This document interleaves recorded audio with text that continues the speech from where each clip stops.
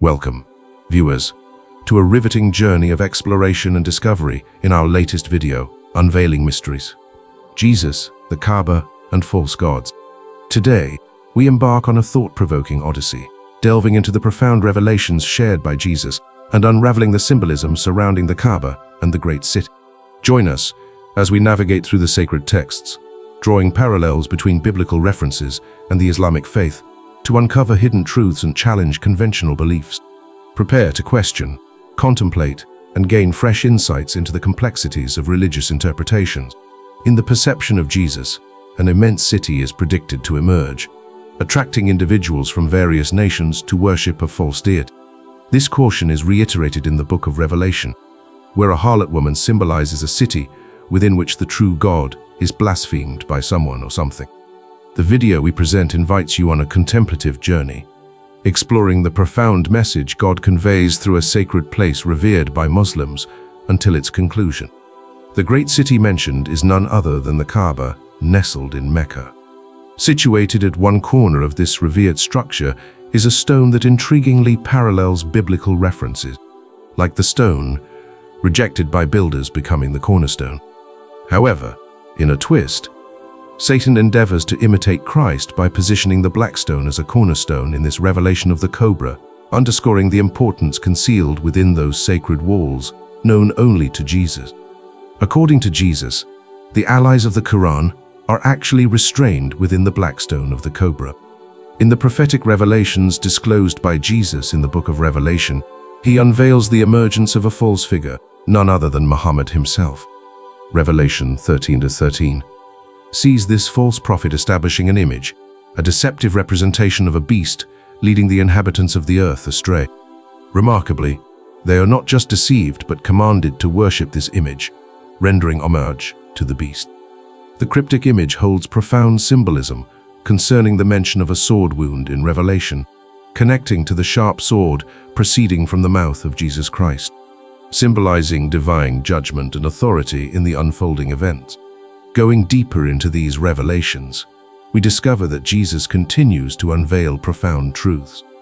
Revelation 17 reveals that the beast, existing in the past and then vanishing, is destined to reappear. This enigmatic cycle perplexes those whose names are not inscribed in the Book of Life. Despite the revelation that the beast of Revelation, cast out of heaven, is restrained within the Blackstone and the cobra, many people remain unaware of what lies inside the Kaaba. Some still believe in it, fervently praying, but Jesus warns us to flee the great city, urging us not to confine ourselves to a place that does not truly belong to us.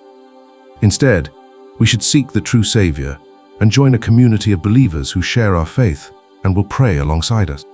It is essential to understand that the formation of the Kaaba has its roots in Islamic tradition, where Muslims believe that Abraham and his son Ishmael constructed it. Muhammad's cleansing of the Kaaba from idols upon his victorious return to Mecca restored its monotheistic significance. In contrast, the New Testament portrays Abraham as a man of faith and obedience to God, while for Muslims, he is a prophet and the ancestor of Prophet Muhammad through Ishmael. This difference in belief regarding Abraham's lineage leads to contrasting interpretations. In his teachings, Jesus denounces the unrighteous actions of religious leaders, emphasizing the weightier matters of the law, such as justice, mercy, and faithfulness. He exposes the hypocrisy of those who focus on outward appearances while neglecting their inner character, urging them to cleanse the inside first so that the outside may also be clean. In conclusion, the revelations shared by Jesus about the Kaaba and the great city provide a distinct perspective on religious beliefs and civilization.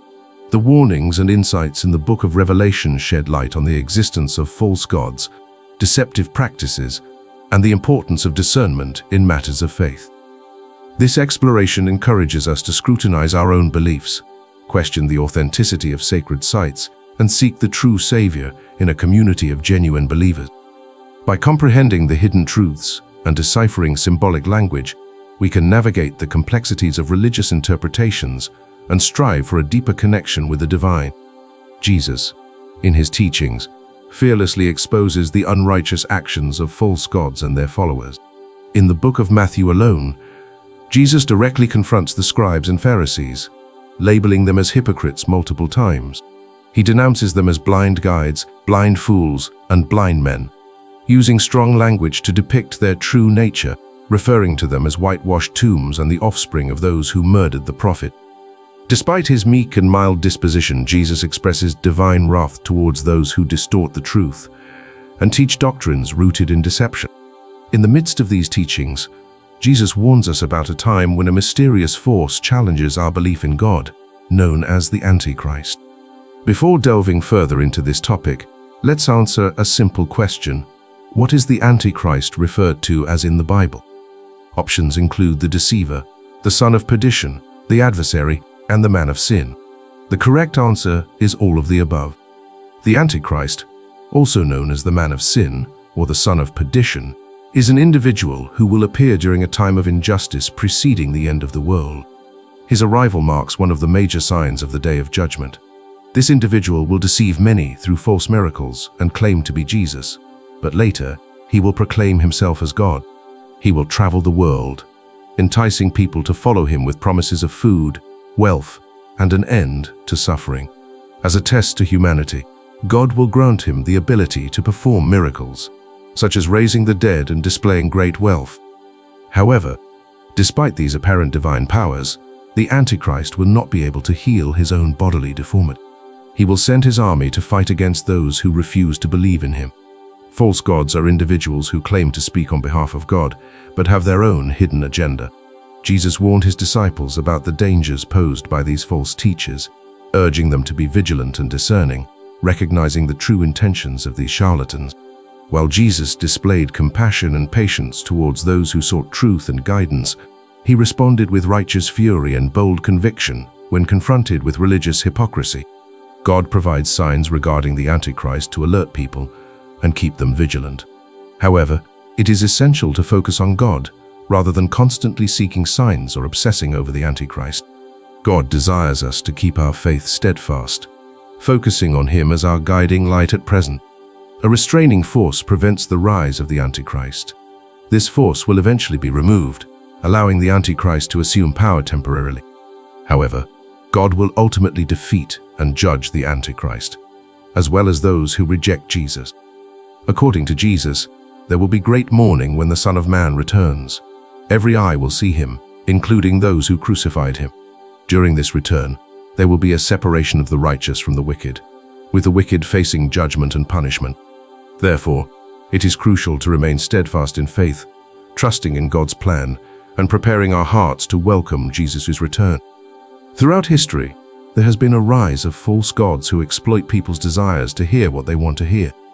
These imposters claim to speak on behalf of God, but are driven by personal gain, leading God's people astray from his true path.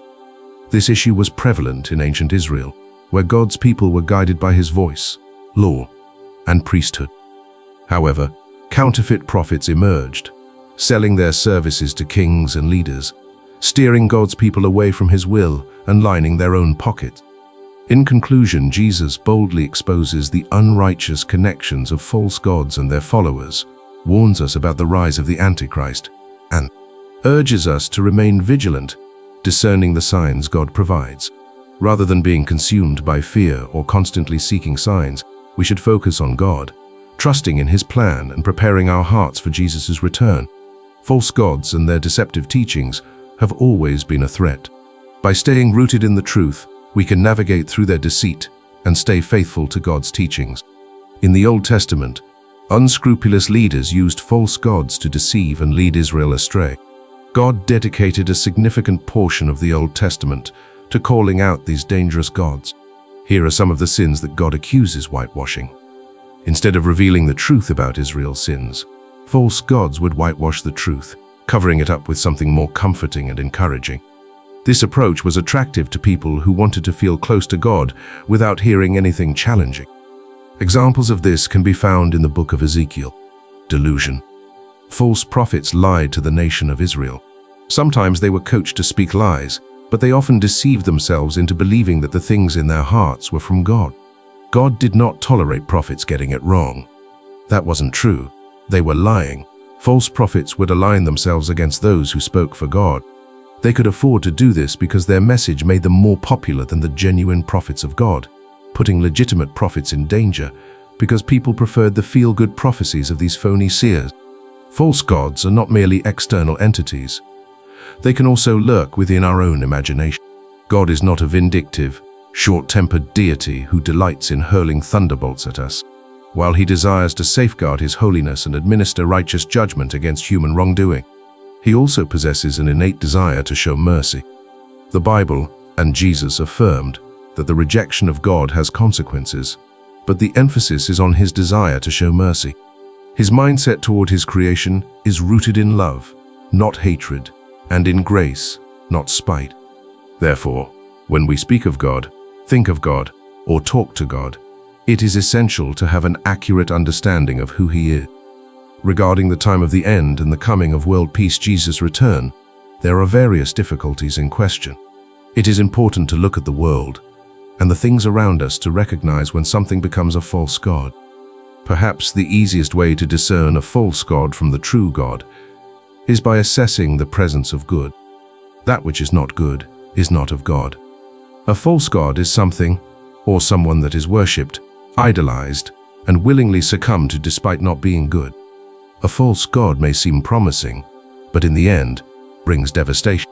When a person abandons their power to make decisions based on what is best for themselves, others, and the world, they effectively worship a false god. The truth of the matter is that individuals have complete control over their lives. The Spirit of God is within them, providing everything they need to live the life they desire. Whenever insecurities, anxieties, and fears dominate our thoughts and actions, false gods are near. Whenever we compromise with difficult truths, settle for deceptions, or engage in life's challenges with willful ignorance, we succumb to false gods. Whenever we attempt to make the mystery of the divine completely comprehensible, we inadvertently worship a false god. God's majesty and glory always exceed our grasp. The testimony of the Hebrew God, the proclamations of Jesus, and the witness of the early church resound with warnings against such idolatry. The key to identifying false gods lies in the recognition that anything can become a false god. Honesty, persistence, and wrestling with life situations can help us resist false gods. After recognizing the signs of false gods, it is crucial to protect ourselves. False messiahs and false prophets will appear, performing great signs and wonders to deceive, if possible, even the elect. There are simple things we can do to safeguard our hearts. We should stay committed to Bible reading, listening to those whom God has sent. By being connected to Scripture, we should also remain committed to community, not forsaking the gathering of believers, but encouraging and supporting one another. Additionally, spiritual growth through disciplines such as prayer, fasting, and worship helps us stay connected to Jesus and facilitates personal growth. Firmly established in our faith, it becomes much more challenging for someone to lead us astray. There are those in the world who would lead us astray, but as long as we remain connected to the vine, we are secure and immovable. God's people embrace their responsibility to defend the faith and protect the vulnerable. Jesus has left us with both the mandate and the model to demonstrate that speaking the truth may not always win us friends, but it honors God and saves listeners from falling into the trap of deadly doctrine. As we conclude this captivating exploration, we invite you to reflect on the revelations shared by Jesus regarding the Kaaba and false gods. We've uncovered symbolic connections, traversed ancient warnings, and navigated the intricacies of prophetic insight. Our journey is not just a quest for knowledge, but an invitation to question, discern, and seek a deeper connection with the divine. Like, share, and subscribe to stay tuned for more thought-provoking content. Thank you for joining us on this enlightening voyage, and may your own journey of exploration and discernment continue. Until next time, stay curious and embrace the mysteries that unfold on your path.